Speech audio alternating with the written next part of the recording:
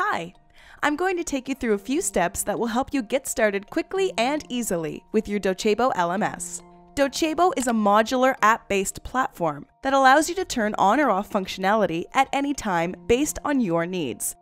As a first step, we recommend you to configure the look and feel of the platform. Open the admin menu. In the branding and look and feel, you can set the logo, customize the sign-in page, adjust the layout and colors for your LMS, fine-tune the system using any custom CSS, set appearance and behavior of your course player. Once you have set up visual appearance of your LMS, it is time to add users to the platform. From this page, you can create, edit, import users, and manage the organizational chart.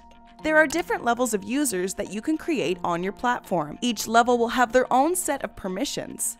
For each user, you can define general information, such as the username, the level, email, first and last name, password, and set expiration and language preferences. On the second step, select one or multiple organizational chart branches the user belongs to. You do not need to manually create all users, as you can import each user. You can import users from CSV, LDAP, or from one of the connected applications. Let's create the first course. Open the course management page. Here you can create and manage your courses and enroll users. Enter the course name, select one of the 3 course types, choose or upload a thumbnail, enter a description. Hit confirm to jump to the course management page. To add a new resource, click on the Add Training Materials button. Docebo makes it easy for you to upload your existing training material, supporting a wide range of formats, and choose how it is displayed on multiple devices.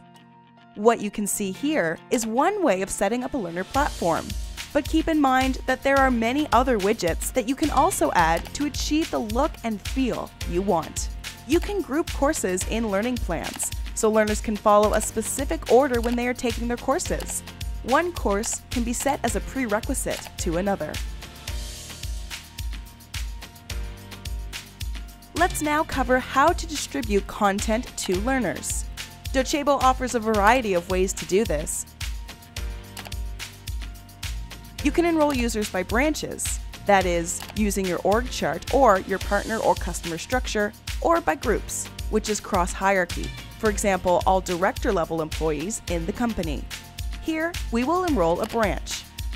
Note that you can even set up auto-enrollment rules so that users with specific properties, such as everyone in a leadership role, are enrolled automatically. As we mentioned earlier, Docebo allows you to turn on or off functionality at any time based on your needs. The idea is that you can start small, without being overwhelmed with too many features on the screen, and add functionality as your learning projects evolve. As an example, you can add gamification features after you go live. Available apps depend on your plan.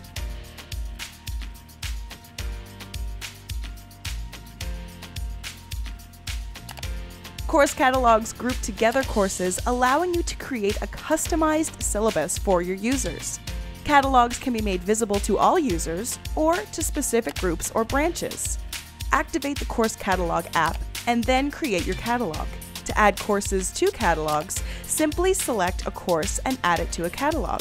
Catalogs can be internal, available to enrolled users after login, or external, available without logging in. With the additional Coach and Share app, you can introduce informal learning into your organization. Let's start from channels. Thematic channels are a smart way to encourage informal type of learning assets, such as user-contributed videos and documents. You will see a list of existing channels. To add new channel, click on the New Channel button. Add its name and description.